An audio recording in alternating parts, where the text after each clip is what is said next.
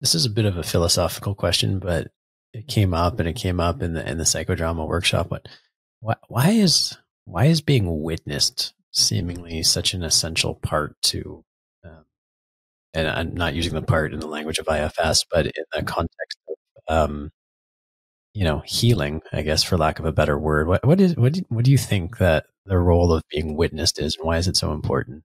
I think, I like to extrapolate to larger systems too. If there's a bunch of exiled people in a country who were locked away because of, something that happened, that's what they want.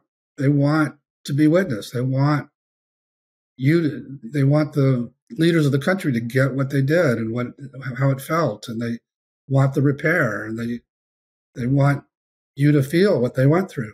So it's no different. These are little, from my point of view, sacred inner beings who, just like people, want you to get what you did to them by locking them up, and also what happened to them initially when they got hurt. So it just makes sense to me.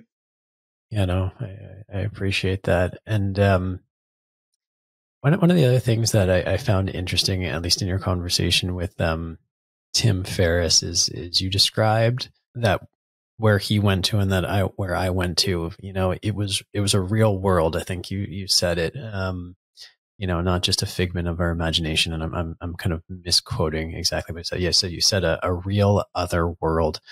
What do you mean by that? And can you elaborate on it? It's very similar to the world that the shamans go to, that Right. indigenous cultures have been going there for centuries.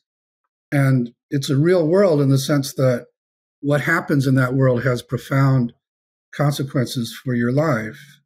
So it's not a fantasy. It's not something you're playing with, and there are what I call the laws of inner physics, which often are quite different than the laws of external physics.